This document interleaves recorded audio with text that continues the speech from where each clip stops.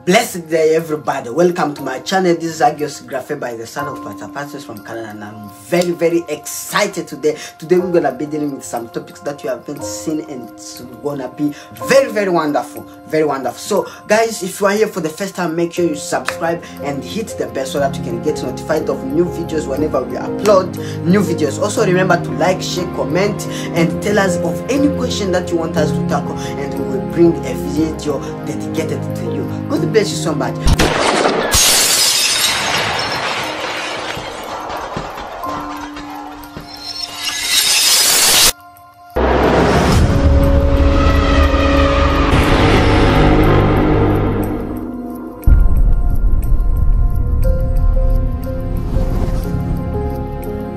Remember, before you go on, hold on. Before you go on, remember the purpose of the scriptures are to make you wise in salvation through faith in Jesus Christ. Paul tells us this in the book of Romans chapter 1 verse 6. Paul says, I am not ashamed of the gospel, for it is the power of God unto salvation to all those who believes. And he writes also to Timothy, said, for thou hast known the holy scriptures that are able to make you wise in salvation through faith in Jesus Christ. And remember when Christ appeared to his disciples, when he had resurrected, the disciples who were on the road to Emmaus, the Bible said he expounded to them scriptures from Moses to all the prophets, all things concerning himself. The words expounded there, it's a Greek word that means to explain verse by precept by precept. That means Jesus did a Bible study with them from Moses all over, from Genesis to Malachi, explaining to them the scriptures, all things concerning himself. So all things concerning himself means the scriptures testify about Christ. All the scriptures testify about Jesus Christ. Search the scriptures, for in them you think you have life, but they are there things which testify about me. The scriptures, they speak of Christ. Scripture, they speak of Jesus alone. From Old Testament to New Testament, the scriptures have been talking about Christ Jesus. So the purpose of the scripture, they are not to make you as in the business, in picking your favorite verses, memory verses. No, they are to make the wise into salvation, to understand your salvation. And Paul makes a big stance. He says, thou hast known the holy scriptures, Timothy, that are able to make you wise in salvation through Christ Jesus. So the purpose of the scriptures are to make you wise in salvation, in faith through Christ Jesus. That's the reason the scriptures, they are there for you. And here on Agios Graphe, we are determined to bring the scriptures in the revelation of Jesus Christ, revealing and introducing Christ, making the believer to know who he is in Christ, what he has in Christ, and what Jesus can do through a believer.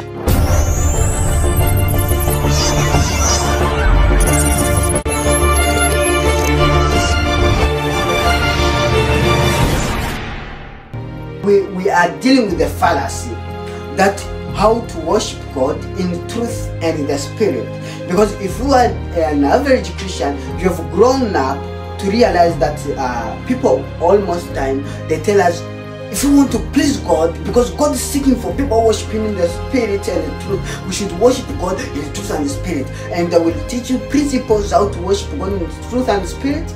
And they will teach you ways to worship God in the truth and spirit. And they will tell you why you can't worship in the truth and the spirit that way. And they will tell you how you should do it. They will tell you when you are worshiping, going in your closet. When you are to worship in the spirit, speaking in tongues. To worship in the spirit, bow down and lift your hands. To worship in the spirit, you must put worship that moves you. To worship in the spirit, you must forget everything. To worship in the spirit, they tell you all kind of nonsense things. Alright, and today we will be looking at it. What's the truth about this? In the book of John chapter 4 verse 23, we see where does the verse appear about worshiping God in truth and in spirit. Yet the time is coming, and has now come, where the true worshippers will worship the Father in the spirit and in truth, for they are the kind of worshippers the Father seeks. Now people, they read this verse and they take it out of context. They say, you see, God wants people to worship Him in the truth and the Spirit. The reason why God is not receiving your worship is because you are not worshiping Him in the Spirit and truth. The reason why God does not receive your worship, He is deaf to hear you, is because you have a lot of sins. The reason why God can't listen to you is because you are concerned of natural things. Oh, well, when I'm listening to those kind of messages, I'm like, woo, someone should come and help me. I need some help. If you don't read the Bible, this is how you'll be tossed to and fro with every wind of doctrine. Remember, you should be established in the knowledge of faith through salvation. So every scripture, you must look it through the lens of salvation. So whatever we are doing, we are looking scriptures, interpreting scriptures through the lens of eternal salvation. Right? That's good. So Jesus here, He met a woman by the well. She was a Samaritan from Samaria village. And as they were talking, Jesus began to prophesy. Said, you have this husband, you have what? He prophesied everything. And verse 19, this is what she says. Sir, the woman said, I can see that you are a prophet, because they had prophesied to her. Verse 20, our ancestors worship on this mountain, but you Jews claim the place where we must worship is in Jerusalem. Do you see the argument? The argument now that she brings on, she says our forefathers, our ancestors worshipped on this mountain, but you Jews, you are claiming, and you always claim, that the place that we must worship God is in Jerusalem. 21, woman, Jesus replied, believe me, a time is coming when you will worship the Father, not on this mountain, not even in Jerusalem. So here, the emphasis is context. You Samaritans, 22, worship what you do not know, but we do know what we worship, for salvation is from Jews.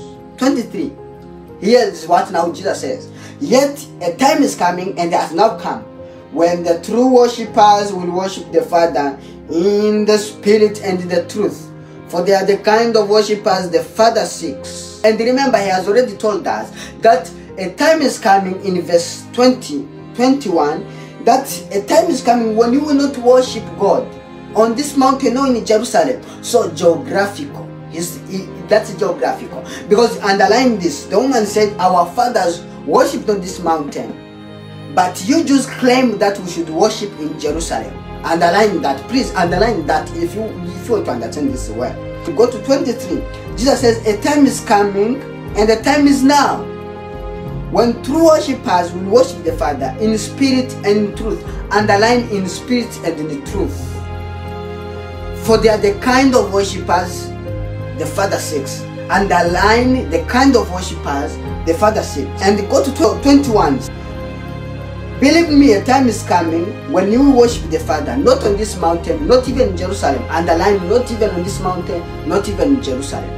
So Jesus is saying a time is coming when you shall not even worship on this mountain, neither in Jerusalem, but you shall worship in truth and in the Spirit. That's what Christ is saying. And Jesus is saying God seeks for these people. That means that time, from the time of Genesis to that time when Jesus was speaking, there was no one who was worshiping God in truth and Spirit, because God was still seeking for who should worship Him in truth and Spirit. So the emphasis, what Jesus was meaning here, he was meaning a time is coming when my people, when the true worshippers, will not worship God in a geographical location. They shall not worship God in a geographical location. They shall worship God in the Spirit and in the truth.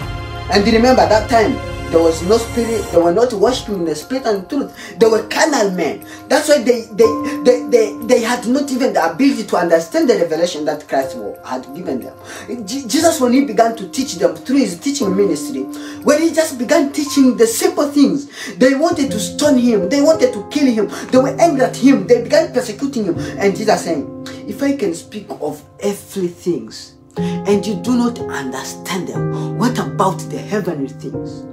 What Jesus was saying, if I can tell you these simple things and you do not understand, you wrestle with these things, what about the hardest things, the spiritual things? If I can tell you things of these carnal things but you don't understand them, what about the spiritual things?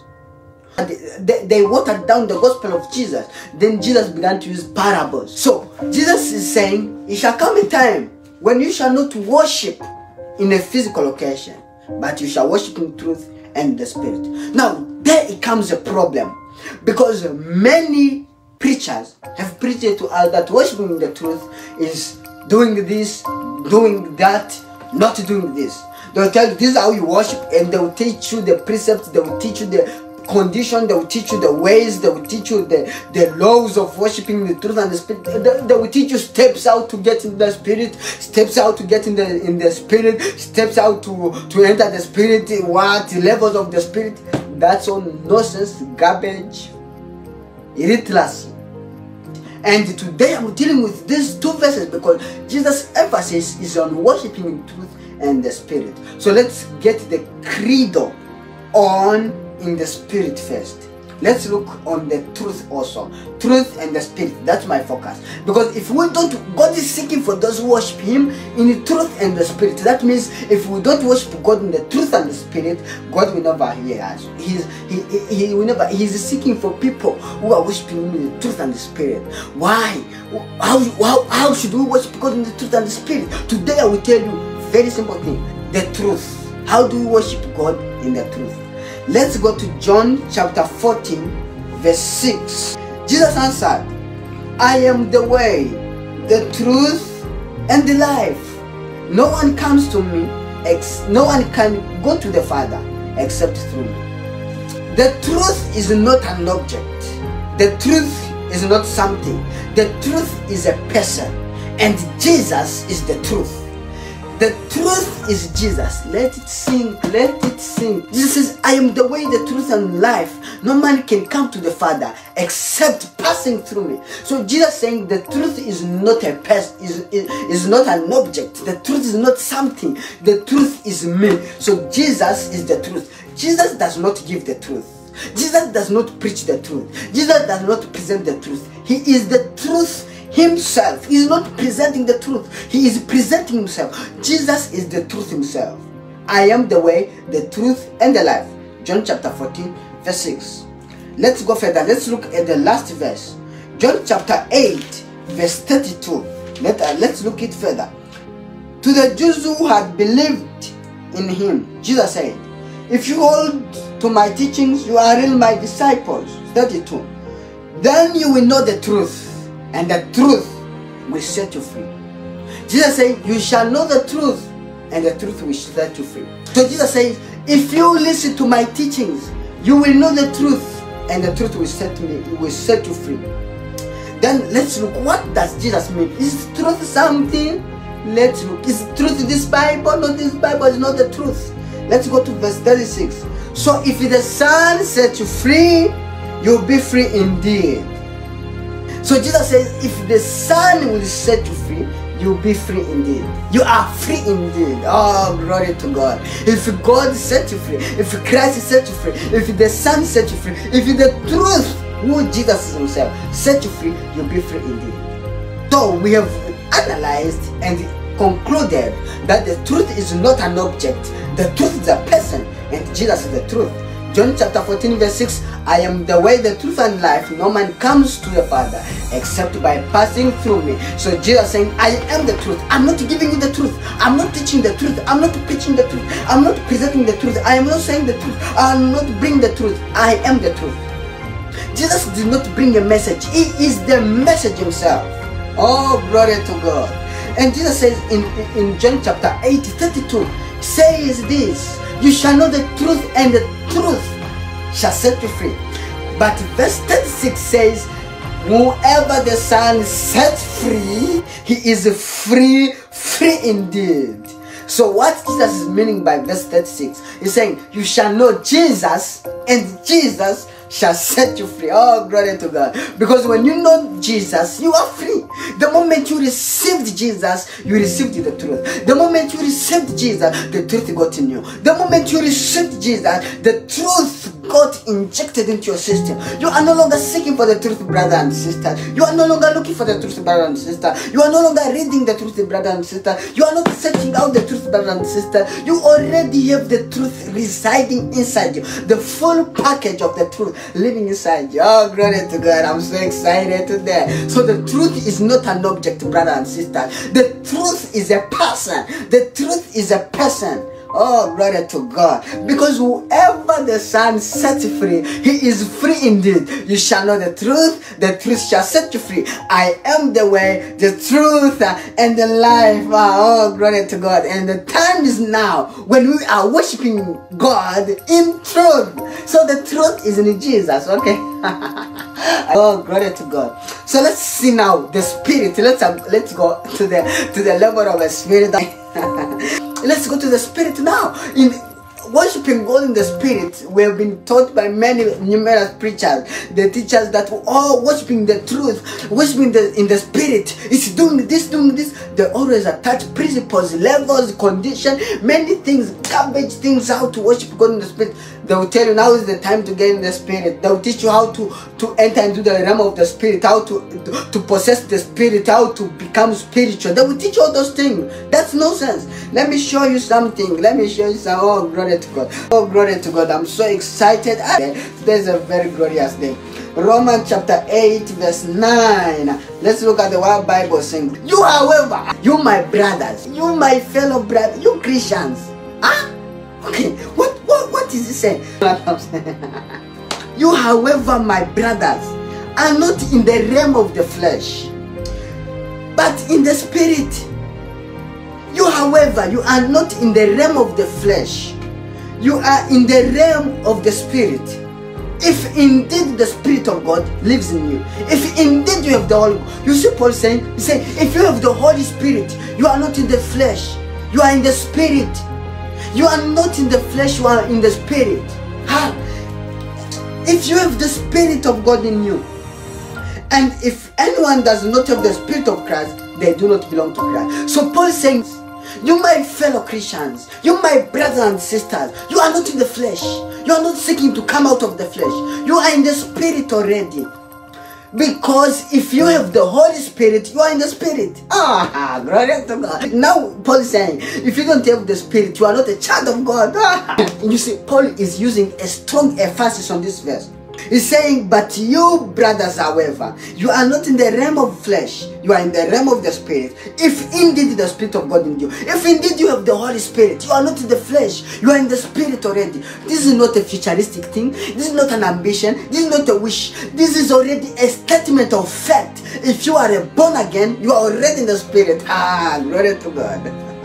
And if anyone does not have the Spirit, because now here Paul knew, he knew if he said, if you have the Spirit, if you have the Holy Spirit, you are in the Spirit. He knew there were some people who were going to doubt. He had another stronger emphasis. He said, if anyone does not have the Spirit of Christ, they don't belong to Christ. If you don't have the Spirit, you don't belong to Jesus. He says, if you don't have the Holy Spirit, you don't belong to Christ. So if you are a Christian, then you say, oh, I don't know how to enter the Spirit. I should make time to be entering the Spirit. That's unbelief. You are an unbeliever. Get born again, my friend. Oh God, we come before your presence. Get born again. I long to stay in your presence. Get born again, my friend.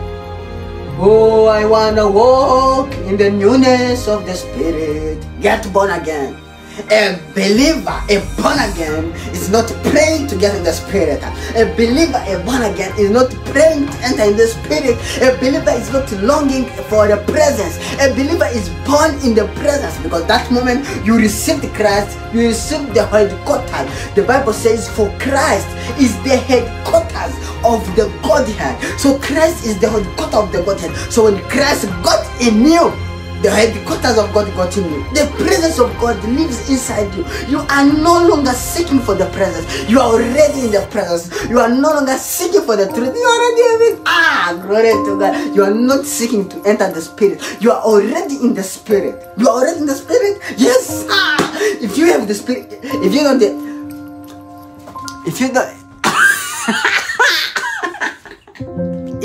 have the Spirit of God, you are not of Christ. That's what he just said. If you don't have the Spirit of Christ, you are not of Christ. If you have the Spirit of Christ, you are in the Spirit. You are not going to be in the Spirit. You are not praying to enter the Spirit. Glory to God. You are already in the Spirit. Hallelujah. So do you see that? We have seen the truth is Jesus. That moment when you received Jesus, you received the truth. Higher. Because John chapter 14 verse 6, Jesus says, I am the way, the truth, and the life.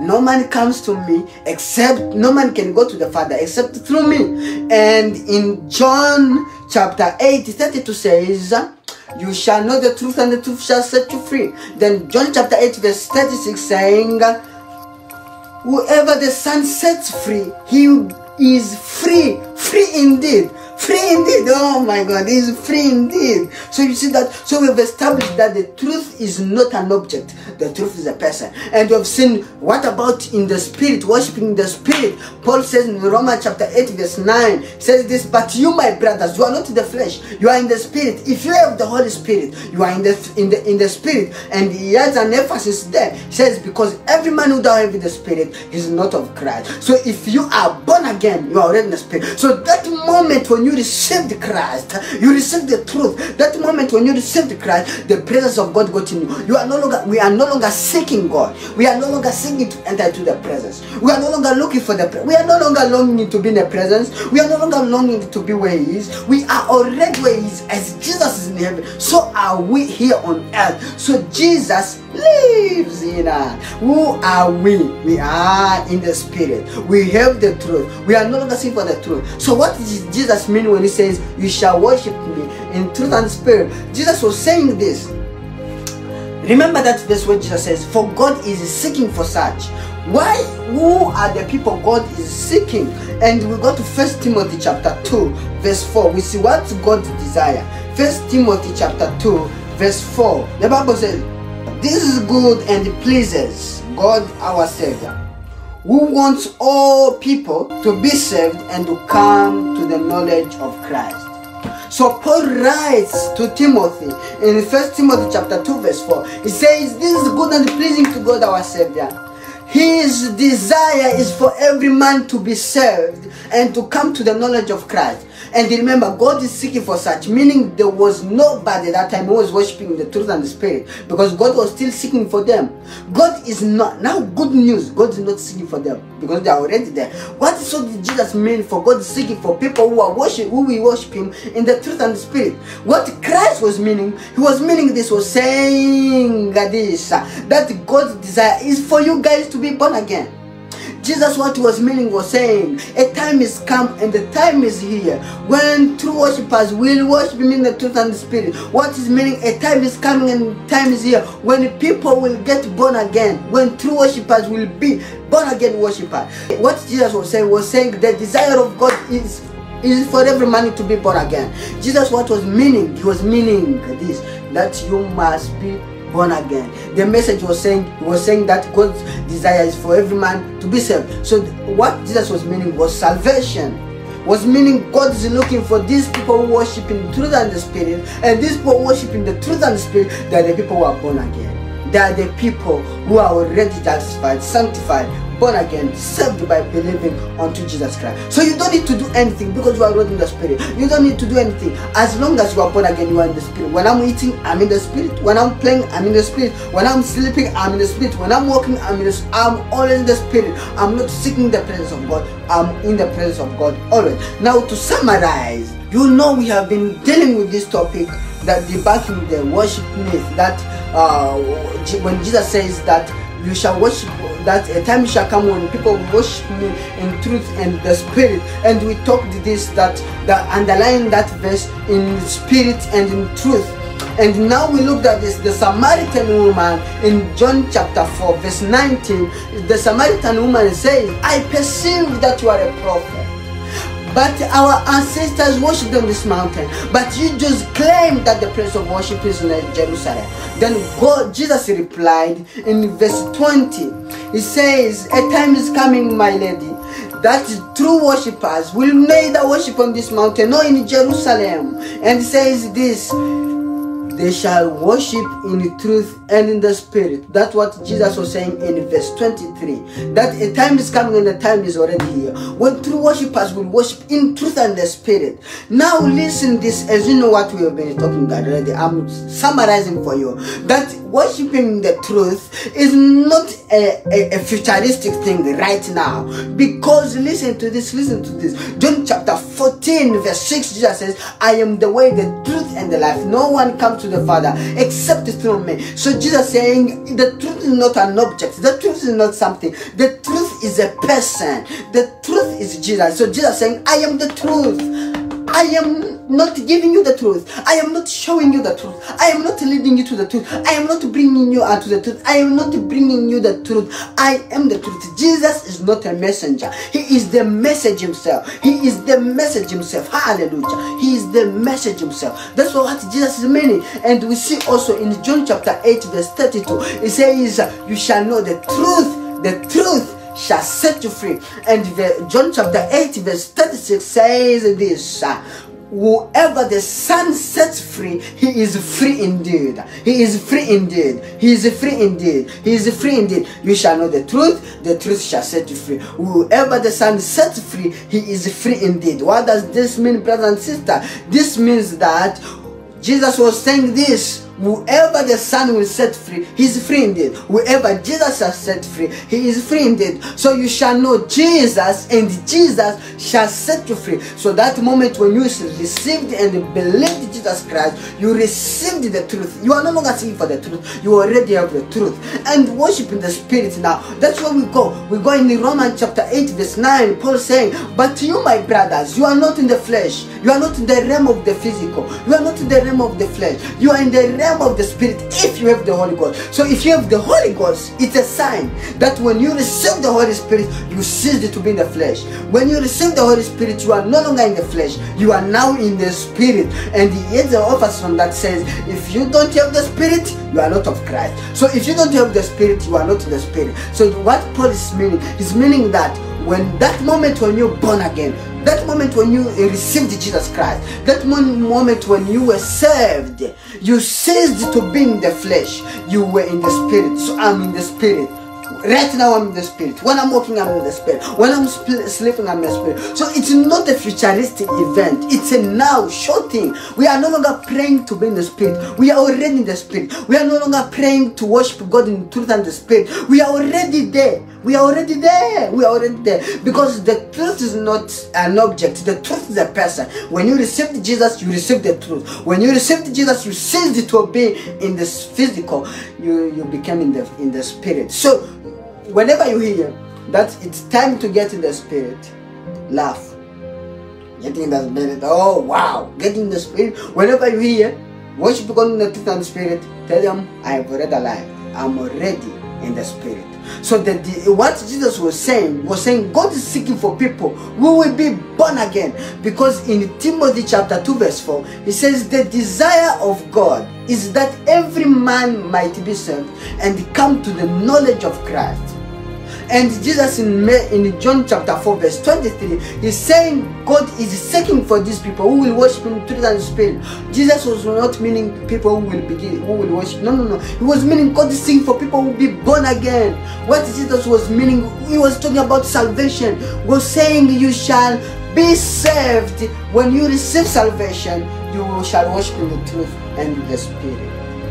We are worshiping, oh glory to God. We are worshiping already in the spirit. We are already in the spirit. We are not praying to be in the spirit. We are already in the spirit. We are not praying to worship in the truth. We already have the truth, who is Jesus, the absolute truth. The absolute truth. Hallelujah. God bless you so much. See you then.